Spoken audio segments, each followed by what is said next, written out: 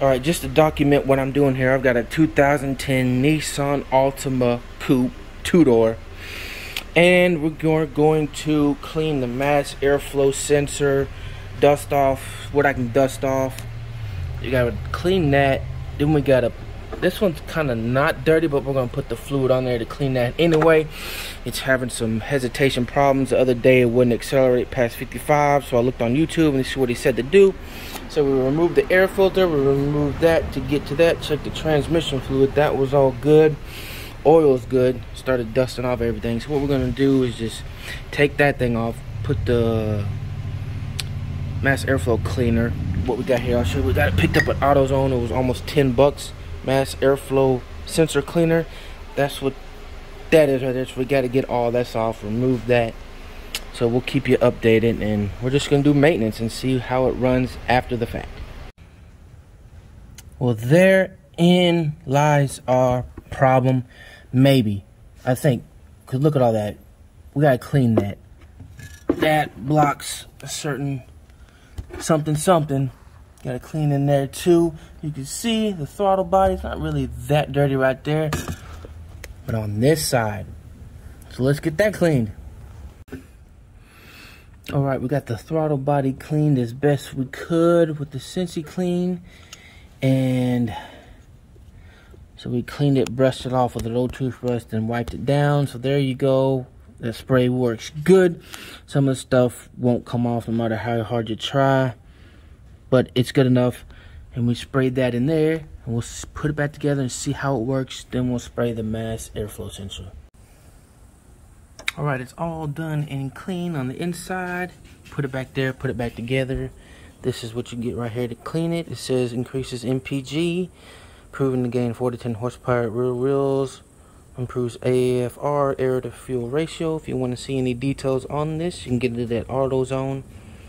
So it's supposed to be some pretty good stuff. Tire job takes less than 10 minutes. It took me almost about an hour because I had to remove the throttle body, not just clean the sensor itself, but to clean all of that as well on the inside. So job is complete. Let's get the car up running. Let's see what we got. All right, here is a mass airflow sensor on the 2010 Nissan Altima. It's right behind the air filter box. Once you get your air filter replaced, you always want to clean these. So we bought the solution. We spray it there. We spray it in the holes. We done cleaned that, put that back together. That looks super clean now. So we're gonna do it. Here's how you clean it. All right, let's start it up and see how it goes from here.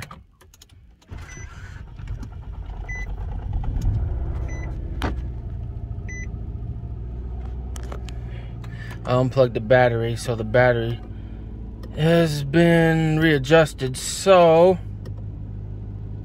probably why it took a second to get up there.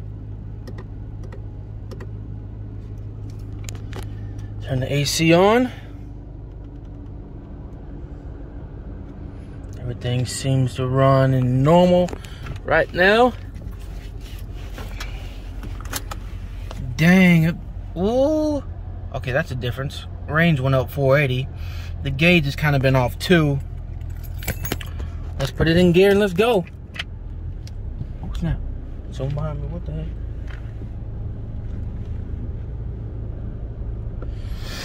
...2010 Nissan Altima Coupe. I got 148,558 miles on it.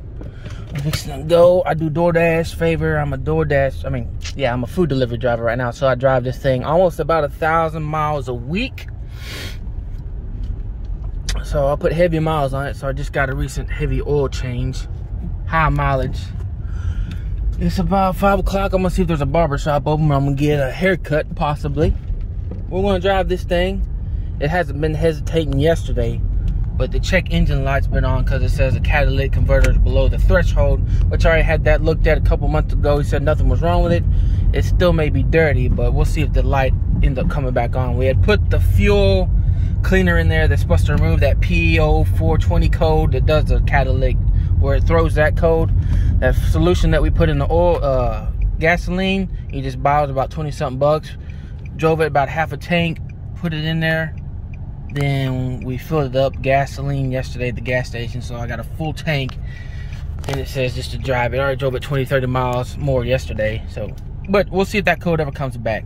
But that light right there says the tire pressure. That's always on for some reason. But right now, let's listen to the car.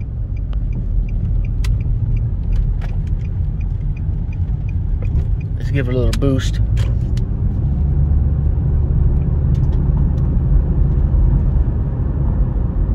See if the cruise control works. Yep, cruise control works. That wasn't working yesterday. It would blink off and on. Right now we're in the town of Kingsville and we're just riding down, see what the car is acting like. So far, so good. I'm gonna get in the right lane, see if this barbershop's open. Other than that, it should be good. Clean the mass airflow sensor, the throttle body. We'll see if it hesitates anymore during the week, or if we go to Corpus and go see a movie. We'll see how it is, but I'll update you then. If you like the video, like, subscribe, and leave a comment if you have any questions. And this is my first time working on something like this, because all I did was research it on YouTube and looked at what somebody else did, and then I repeated the same process. But all in all, so far so good. Love you guys. Go out there and change the world. This has been another video from Step Outside Your Box. Hope you enjoyed. We will see you guys in the next video. Just want to let you know what I look like. Here we go. This hair needs to be cut. Love you guys. Leave a comment. I like working on cars. I think I want to work on cars more often. I don't know much about them, but when a problem arises like I just had, research it on YouTube, Google it, and you'll find your answer most of the time. But hope you enjoyed. I've repeated myself too much. Love you guys. See you in the next one.